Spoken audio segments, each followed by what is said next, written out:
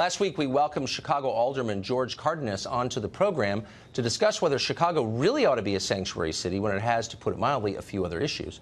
We had a spirited exchange. Do you think that you have an obligation to represent American citizens first above people who are here illegally?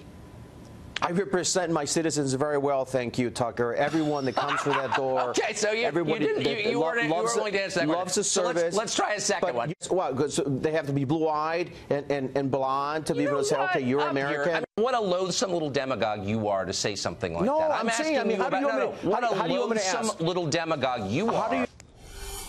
So I lost my temper, but he pushed me. Nicholas Sposato is also an alderman in the city of Chicago. He is not for the city's efforts to protect illegal immigrants from American law, and he joins us tonight.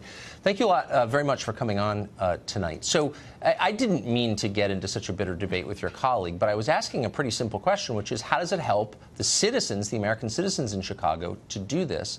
And he called me a bigot in response. So let me just ask you the same question. Does it help Chicagoans, these immigration policies? Well, of course not, Tucker. It doesn't help one bit, so.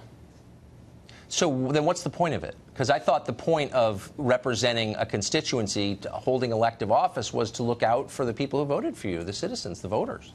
Well, that's the way I feel. I mean, we represent the people that live in our community, live in our city, and the people that are here. You know, I believe, you have to be here legally, and I certainly don't believe in sanctuary city, so.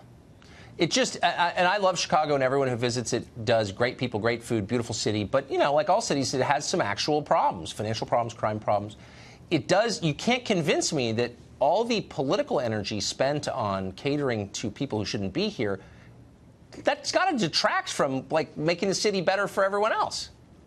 Well, right. I mean, I wish we have a serious mental health issue in the city. We have a serious crime problem, and I wish we would be concentrating on those type of things as opposed to illegals in our city. So why your mayor's all in, a bunch of aldermen are all in? Why is that? What's the motive? I couldn't explain what their motive is. I mean, basically, it's the mayor and 48 aldermen support sanctuary city. There's basically 2 of us that do not support sanctuary city. But meanwhile, the mayor and all those aldermen have let the south side of your city become, uninhabitable, and people get killed every day. What do the people who live on the south side of your city in poverty, amidst all that violence, what do they think about this? I bet they don't like it.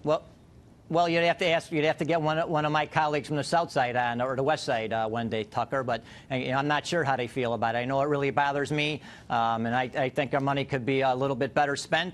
And if we stick with our sanctuary city policies, we could be losing $1 billion of federal funds. So I'm very concerned about that. And you can't afford it, Mr. Alderman. Thanks a lot for coming on. And thanks for what you do for your great city. Thanks, Tucker.